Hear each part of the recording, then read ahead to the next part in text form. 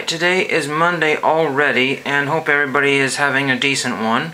I decided to just do a quick little video showing a few things that came in, and I didn't get much in the mail here. I had one return to sender, and that was from Merwin Coad, or Code, and he was a politician many years ago, and I forget where, he was a senator or something like that, congressman, and he's like 97, and he doesn't live there anymore, according to this, and the address was on Star Tiger. And many of these addresses, I've been looking up celebrities because I have all these different cards that I want.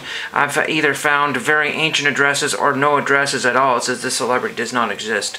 So, I mean, I suppose I could request that, but there's too many that I don't want to be a pain. Anyway, so I did pick this up today when I went to go run some errands at the post office, and the little local thrift store has books to $1. That's the highest priced books, and I found this Jim Lehrer Tension City book here, My View from the Middle Seat. Inside the presidential debates from Kennedy, Nixon to Obama and McCain. That was the only book I looked at, and I noticed the dust jacket had been flipped over to a certain page, and it was to the autograph page, so Jim Lehrer has signed that. I've had his books before, and the first one I think was a book plate, the second one was, and this is I think the first non-fiction one. He's written a bunch of fiction, and those books I had, and I think this is an upgrade, so we'll see about that one. That's cool to have that for only $1. Then I picked this up at the Goodwill bins yesterday. It was a total zoo and slammed with all kinds of people throwing stuff around and wrecking things. And I saved this from certain destruction, and this is a cool TVG racehorse binder. I guess TVG is some sort of racing network, cable racing network, and it's really cool. And if I get any race car, a racing memorabilia or whatever, I could throw that in there. That would be kind of neat. It's a cardboard binder, but it's got a nice metal, lightweight aluminum or metal clip in there, so that's really pretty neat.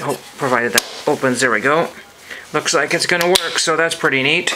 And so it's really hard to find sports other than baseball, football, basketball. Hockey, I think I got for a Christmas present, and it turned out it was like 20 bucks. They said, oh man, it was expensive. It added a lot of shipping to the package, and it was like the binder was like something like 10 or 20 bucks, but the shipping tripled or something ridiculous because of the binder. So that's cool. This is probably about $10 for a binder and another 10 online, so that's 20 bucks I saved or whatever, because it was only $1 for that one. And anything else, I still can't identify this autograph on this HP invent sheet here. I'm not sure who that is or what that is, but I'll figure it out maybe. It's probably somebody, nobody important, and then I can just throw that away when I'm done with it, if that is the case. So, really don't have a lot that came in. Not much going on. I'm trying to simplify things, even though you see me buying stuff. Those are to replace things or to better my collection already and kind of compact everything. I'm trying to get away from that kind of bulk box, monster box mentality this year.